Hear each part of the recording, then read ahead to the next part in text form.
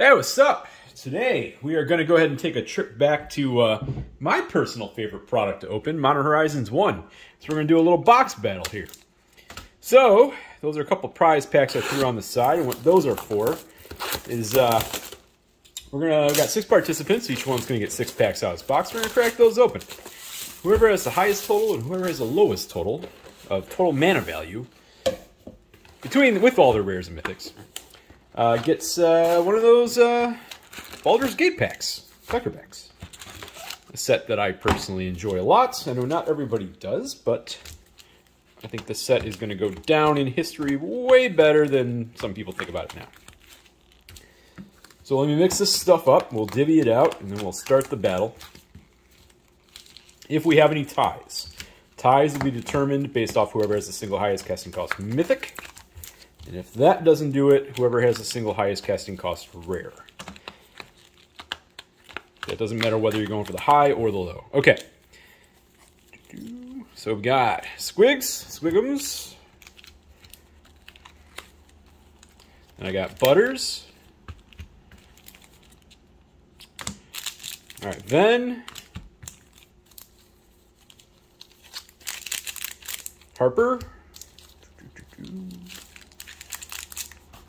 Ian, and this should be 6 for Anthony in the caboose. All right, good luck, everybody. Literally my favorite product to open. It never gets old to me. I love it. I love the set. Here we go. So we're going to do this in 3 rounds. Squigs, your first 3 packs. Here we go. So you got a Prismatic Vista artwork, Snow-Covered Forest, and a Waterlogged Grove to start you off. I wonder if they'll ever finish the Horizon Land cycle. But that's a 0 to start in a pretty solid 0. I'll say, let me write that down just to keep track of same number of packs across everybody. All right. Foil Illusion Token. Okay. I feel like I talk about this in every video. So we got Unsettled Mariner for a 2. Another good rare. This set is just chock full of good rares. Lots of them. Also, this was before the collector box era. So, foils, besides looking great in this product, they do. They look spectacular. Also carry a premium. It's one of the last sets to really have that. So your 3rd pack Squigs. Force of Rage. Okay, so that's our first force of the box. So that is a 3. Of course, the average casting cost in this set's really low. So Squigs, that is a 5 in your first 3 packs. All right, let's go to Butters. It truly is a modern set. All right, Gabo. Keep forgetting that the rare is so close to the top in these packs. Force of friggin' Vigor, Butters. Butters. So our second force in, and you have hit a rare home run. So that is a 4, and then a Talisman of Conviction right below it. Very nice. Okay, next pack.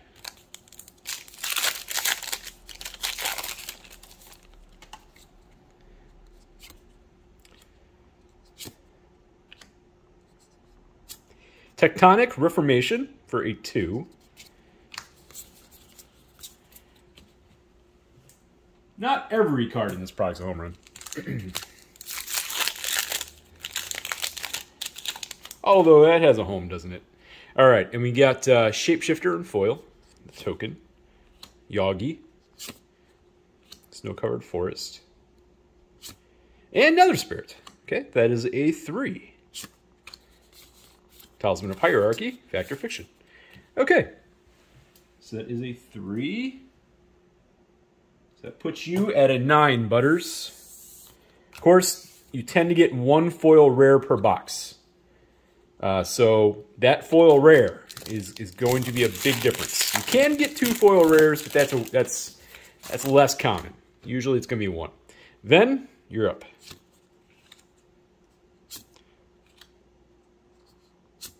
Sisay for a 3. Tree Folk. Okay, 3 for Ven's first pack. Next pack. Of course, Sisay, super EDH playable. Not really worth anything, but...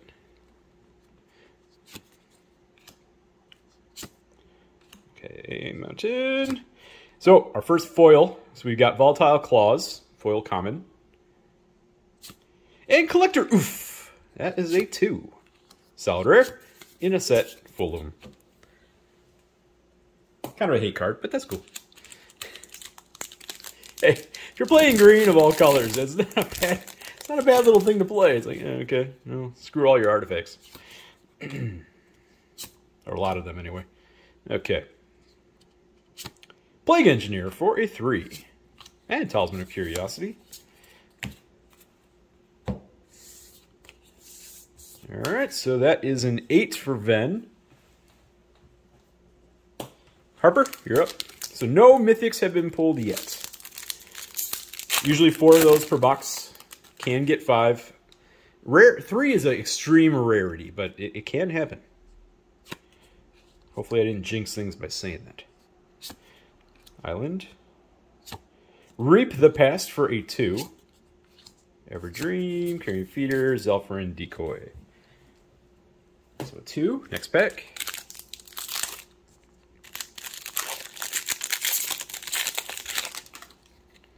Foilbird. Urza. Eula for a 2. Then Regrow, Sliver, and Connor for Worm. Okay. And next pack for Harper. Alright, we can do better than those first 2 rares. Even though Eula has a deck around her, basically. Okay, Renart. Ah! There we go! We ask and we receive. Prismatic Vista. Very, very, very good. Undead Augur. That is a 0. So Harper, you're at a 4. Nice hit there. Ian?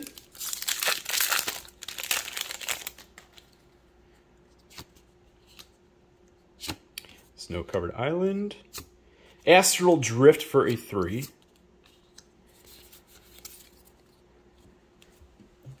I do believe Astral Drift is actually bottom of the totem pole on rares.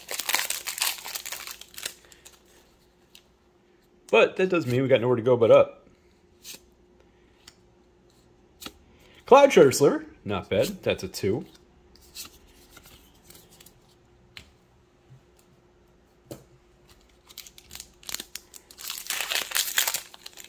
Cloud Shredder Sliver, of course, might have its day very soon. We'll see, with Slivers kind of coming back.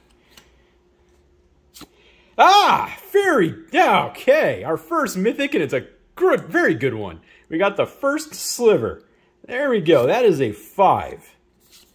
About time we hit our first mythic. I was wondering.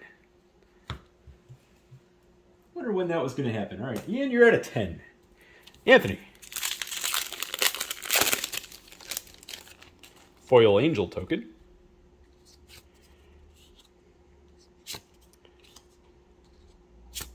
Cordial Vampire. He's just so friendly. That's a 2. Of course, Cordial Vampire saw its price spike heavily when... what set was that? It was the second Innistrad of the recent... Alright, Crimson Vow? Yeah. It saw its price spike. I think it got as high as about $10. And then, of course, then Vampire... Love Affairs waned again, and it's back down to like $1. But still a good card. Alright, Anthony... Oh, Jesus, a foil Giver of Runes. Wow. And one of the cards that has been slowly just keeps increasing over time. I don't even know what the foil's at now. I would be shocked if it was less than $20. That is a fantastic hit. That's a 1. And then a Silent Clearing behind it. Great pack. And a Talisman of Conviction. Fantastic pack. That's a 1. I'm gonna sleeve up that foil really quick. Even though I'm not worried about it curving, because the foils in this set were great. I just don't want to scuff it. Because that is a heck of a foil rare pull. Are there bigger foil rare pulls in this product? Yes. But that is on the upper end. So. Alright, next pack. Plains. And Planebound Accomplice for a 3. So Anthony, you're at a 6, and really nice pull there. Okay, so first round done.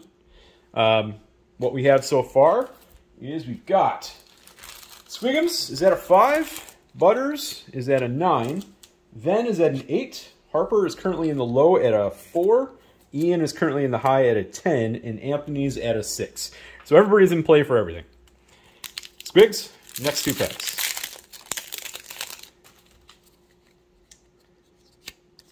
Oop. Okay, well you got the art card to go with the card, I guess. Ah! Yes! Force of friggin' negation, baby. So that means we have pulled the 3 most expensive rares in the set. Ah, excellent. And Talisman of Creativity, because why not? Because why not? You know what, I'll sleeve this up later. It's not foil and it's not mythic, but nonetheless, that is a pretty killer 3. Sleeve up everything, takes forever. Keep going. Ooh, foil Zombo token. Very nice. Okay. Bizarre Trade Mage for a 3. And a Tribute Mage.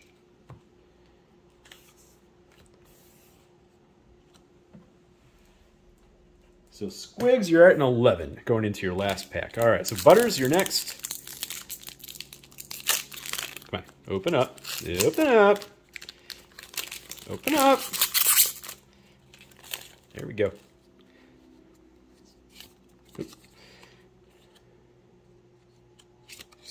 On Thin Ice for a 1. I changed my position here. Like, why am I fumbling? Oh, yeah, because I'm at a very awkward angle. Why am I at an awkward angle? All right. So, next pack for Butters.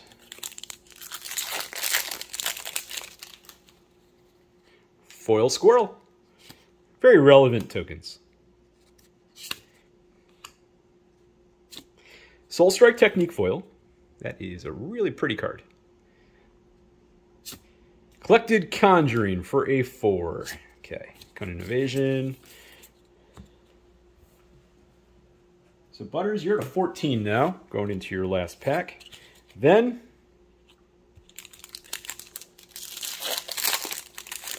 you know what? I'd like to find Ven something spicy here, box. Okay, let's do that. Everybody else has found something spicy. Can I have one of those videos where everybody gets something cool? Let's do this. Quake Foot Cyclops, foil. Fiery Islet. Okay, Islet. Whatever. Not quite what I was referring to, but that's a nice pull. That's a 0. Next pack. Okay. Tearing the pack to shreds. Soldier. And a nurture. So we've got 4 of the lands already, the Horizon lands, and then a Nurturing Peatland. Very good. That's pretty much back-to-back good packs right there. So, and Ven, you're now also at an 8. So you're clearly now going for the low. Harper, you're up. And I just want to state, as we're well past the halfway point of the box now, we're still at 1 mythic. So we still got some juice left going on. All right, Harper. Speaking of mythic, Unbound Flourishing, which is a solid mythic. It was one of the cheapest mythics in the set for a long time, but because of certain cards that have come out, specifically, is it named Magia's Cane, I think? It has a fantastic home. Lucia Cane. That's it, right? I think so. God, why can't I remember this off the top of my head? Anyway. Next pack. So that's 2 mythics spoken for. And a Goblin Engineer. Always a solid pull. That is a 2. So Harper, you're at a 9. So while you're out of the low because Ven pulled 2 lands in a row, you're still pretty low. Ian? you went into this round with the highest at a 10. So what are your next 2 packs going to do for you here? Mythic. Guess. Yeah. That's 4.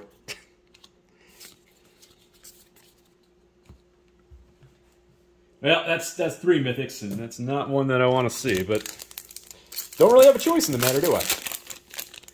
I mean, she's not a bad card. It's just she's the cheapest mythic in the set. All right, Ian. Foil uncommon, we got Ruination Rider, sorry. And Force of Despair, not bad. That is a 3. And Talisman of Resilience. So Ian, you're back at a 17, still in the high. Because you had for this set anyway, real casting costs back to back. Okay, Anthony.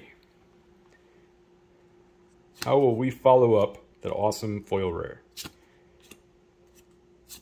Future Sight for a 5. Hey, generous gift. Future Sight, of course, is a pretty big casting cost in this product.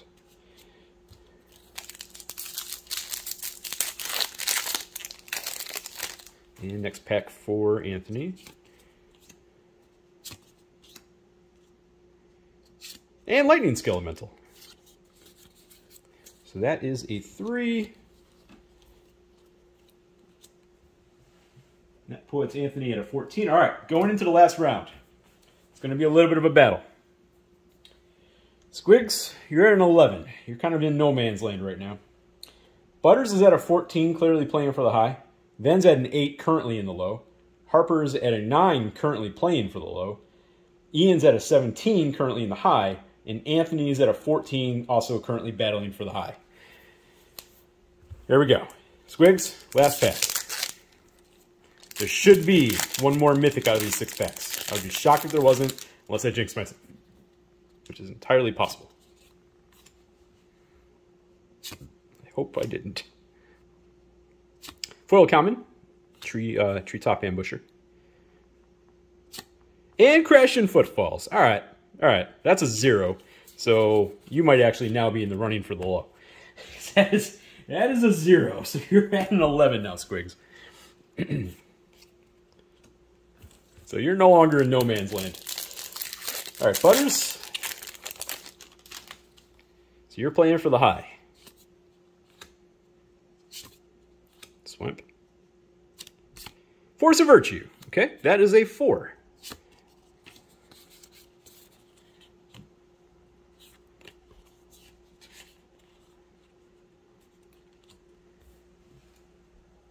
So Butters, you're at an 18.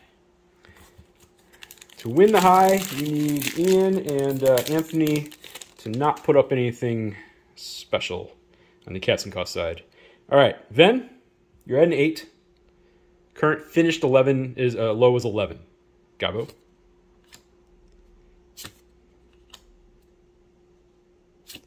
And a Spiteful Sliver for a 3. So I think, yep, you're tied now with Squigs.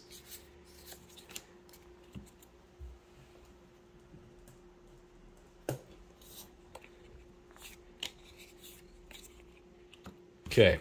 Harper, so you're at a 9 going into this pack.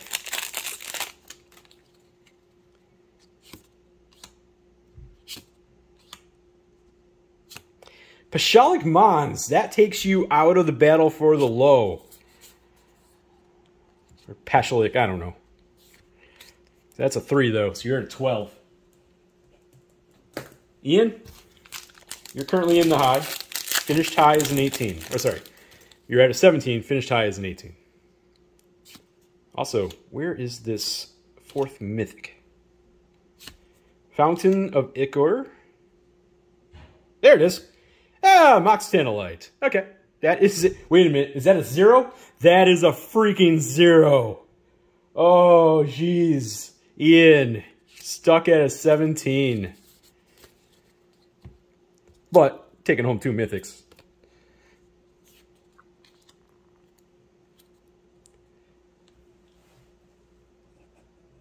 Okay, Anthony. Finished high is an 18, and you're at a 14. And then I have to look at Squigs and Harper and Squigs and Ven and figure out who won the low. Here we go. Oh, another mythic. Oh, free, yes. All right. So we got our 5th mythic, and it's an Urza. Fantastic. Fantastic. Jeez. And now we have a tie for the high. Because things just have to be difficult. Okay. I'll sleeve you up after. Okay. So what we have now is we have a two-way tie. A two-way tie for both. A tie. I don't know why I'm saying two-way. A tie for both the high and a tie for the low. So we have Squigs and we got Ven, who are tied at an 11 for the low. I don't think, did either of them pull a mythic? I know Squigs didn't. Did Ven? I don't remember. So let's just look at rares too while we're at it. So 3 so far. 3, 3, 2. All right. Ven. 3, 2, 3. It happened. It finally happened. It finally happened. I can't believe it finally happened. We finally, I set up 2 levels to be able to determine, but let's do the high. So the high is between Butters and Anthony. So we'll check Mythic. So we got a 4 in Mythic, a 5 in Rare, which is pretty high in this. And I don't know if Butters got a Mythic, so I think Anthony might have taken this. Yep, took it on both accounts. Okay.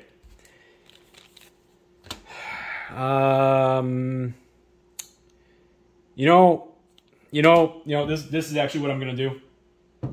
Sorry, everybody. Be right back in a second. I know I'm running off. It's probably really annoying. I should just pause things right now. But you can fast forward for a second. That's okay. You can do that. Go ahead. I gotta give you full permission to do that. That's fine. But I can't believe this just happened. And I'm absolutely floored that this just happened. And I was always worried the day that this happens. Thankfully, this particular time, I'm okay with it. So we're doing 3 prize packs today. I always start with the lows. Squigs.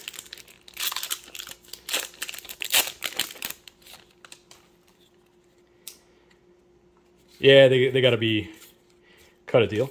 They got to be straightened out a little bit. Not surprised with collector boxes that much, is it? All right. Ellen Hargreaves. So Squigs, here we go. Acolyte. OG. The Tomb of Horrors Adventurer. Endless Evil. You're the one that's put that card to use, aren't you? Hey, Blood Money Extended Art. Cool. That's a solid mythic pull. And another mythic. Oh, Volo. Jan Jansen. And a foil extended art Under Mountain Adventurer. Not a bad pack there. Put that on top to remind myself to sleeve it. Then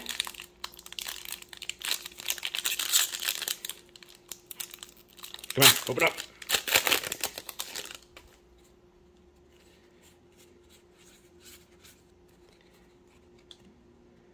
Phoenix, Master Chef, Renus, the Council of Four, Sarvok's Tome, Intellect Devourer. Come on, let's do something spicy. Council of Four in the etched. Gorion. All right, come on, last card. Hey, Luxury Suite. Excellent. Well, Ven, you got a lot of land today. And land's never a bad thing. Or rarely a bad thing. In this case, not a bad thing. Anthony, let's do your high.